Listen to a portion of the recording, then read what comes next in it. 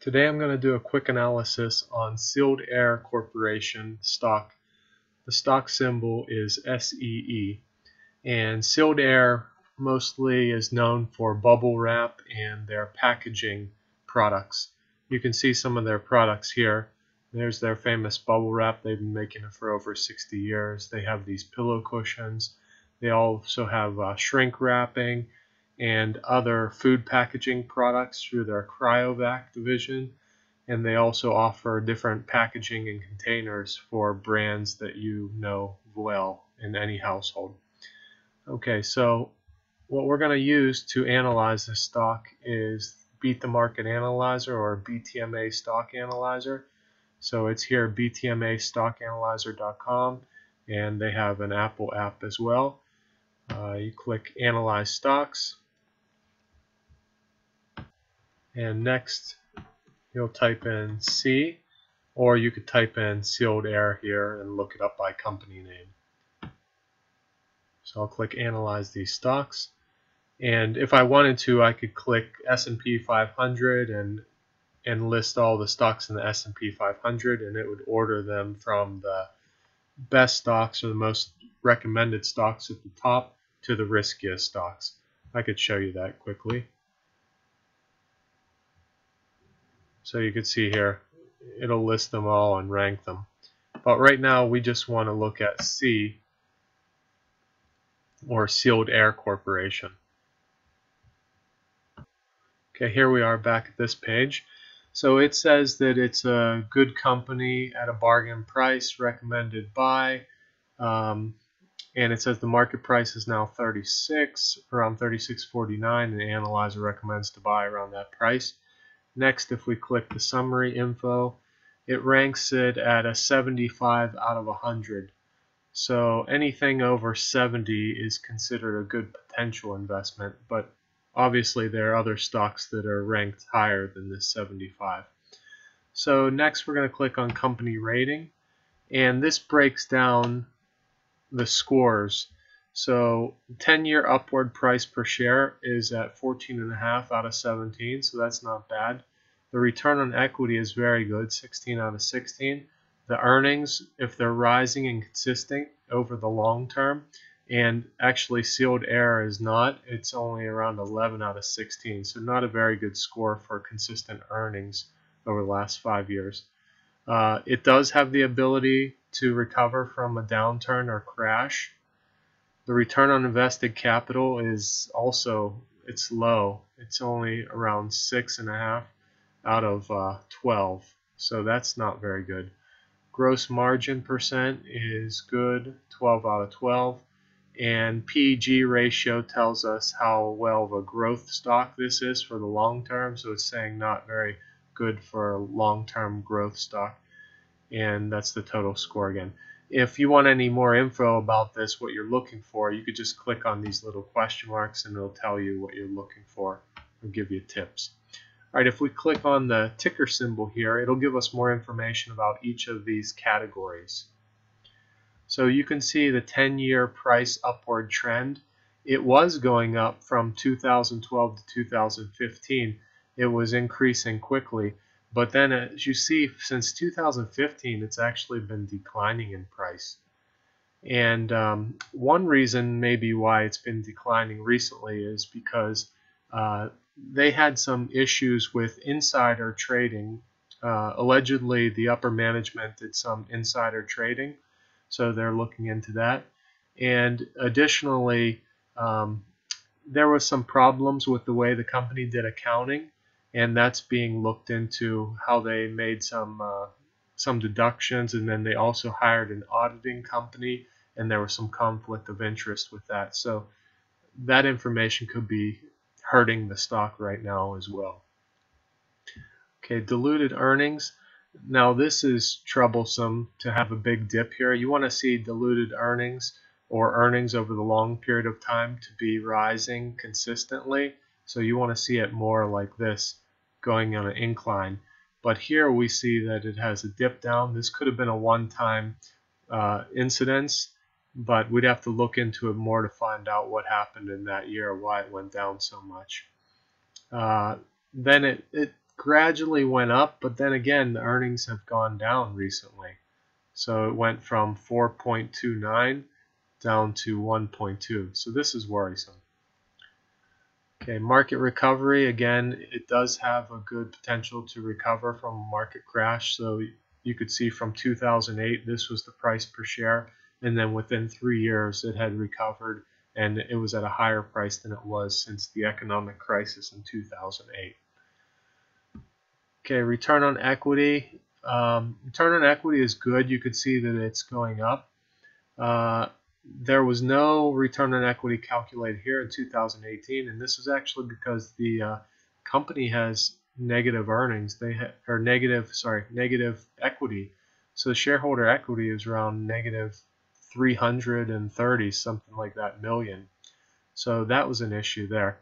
But the other years, we look for a return on equity that's 16 or higher. And again, you could just click on the question mark. It'll tell you what you're going to look for there. So it is 16 and higher on these years. Here it was 212 in 2017. And the typical return on equity for packaging and container companies like Sealed Air is around 16%, something like that. So return on equity for Sealed Air is very high. However, as I said, recently there's been a problem because of their equity being negative. All right, next is return on invested capital. Also, you can see here we're looking for 16 or higher with return on invested capital, and it hasn't been 16 or higher for 2014 through 2016, and then just in 2017 it was higher. Again, nothing in 2018, probably because of the problem with the equity being negative.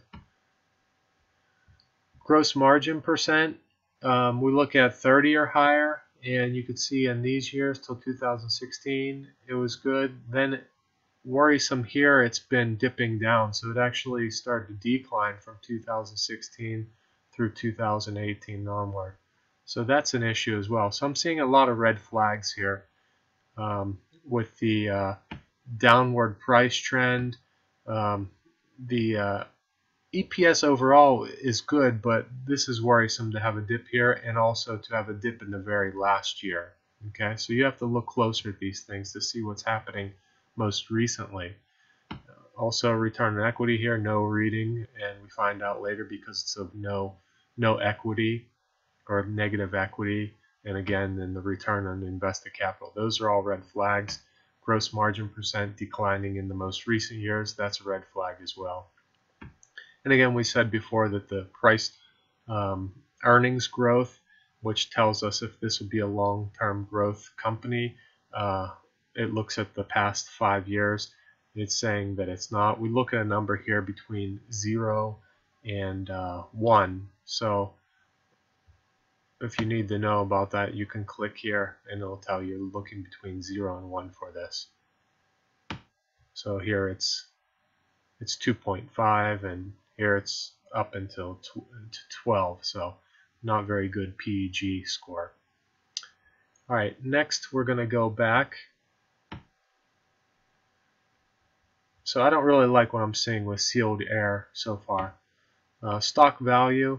So again, here's estimated stock value, 38, and Buffett valuation comparison tells us that this stock could possibly make around 10% return. If we look at the price, the current price right now is around 36. So it's about at the 52-week low, because 52-week low is only 35 here, and it's right around 36. So it could be a good time to buy because it's at a 52-week low, but as I stated, there were some trouble, some red flags that we saw before. You definitely wouldn't want to buy anything over the 52-week average. You'd want to try to stay under that and closer to this 52-week low.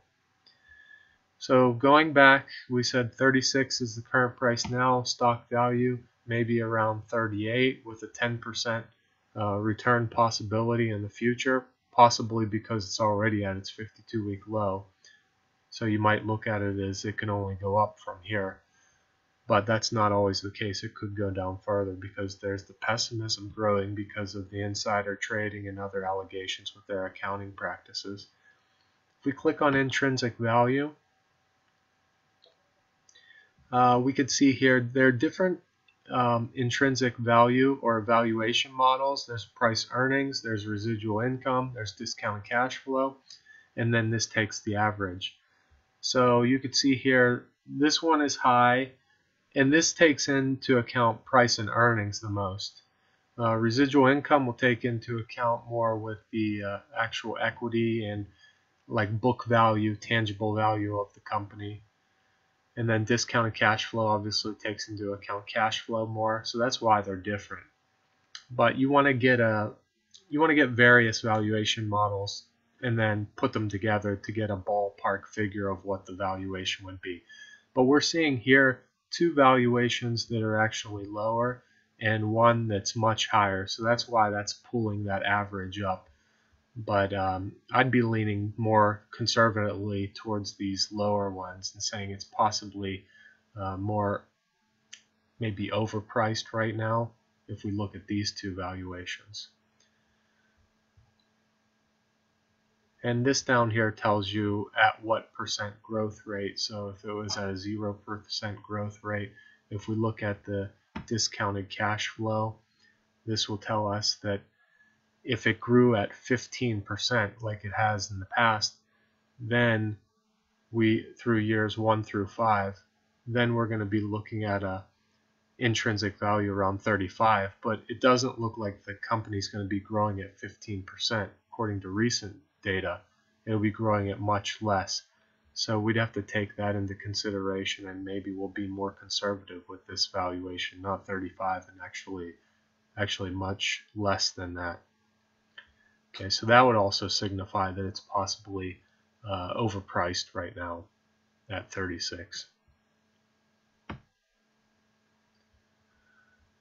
Okay, again, we went to pricing. We'll go to miscellaneous fundamentals. This looks more at the balance sheet.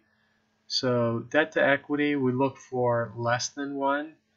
And this was Benjamin Graham's rule, who was Warren Buffett's mentor. And again, you can click here to get more information about that. We have nothing here, so it wasn't registering. This either means that there is no long-term debt or the equity is 0 or negative. So if we go and look at the balance sheet for Sealed Air, we could see that the total stockholder equity most recently, it is negative. It's negative 349 million. So it's been going down from all the way up here. You could see 1,163 down here to negative 349, and these numbers are in millions. And this is the most recent numbers, and these are the older numbers. So that's very worrisome. Okay, P/G ratio, if it's under 16, it usually signifies the stock is undervalued, and it's right near 16, so this could mean it's about fairly valued or slightly undervalued. The current ratio, 1.06, we look for 1 and higher or greater than 1, so this just makes the mark at above 1. Here's the market cap, and the dividend yield is 1.77, so it pays a modest dividend. Another issue with the dividend is that it hasn't really been growing much over the past 10 years, so that's something to be concerned with. When we click on complete view, this gives us an overall picture of what we looked at. So initially the stock was looking good, but when we analyzed further into these individual categories, it showed us that there are concerns in the most recent years with declines happening and also negative equity. So I'm not totally sold on Sealed Air, and I wouldn't really be comfortable in investing in this stock at this time. If you're interested in checking out the BTMA stock analyzer, there will be a link for a free trial in the video description. Have a great day.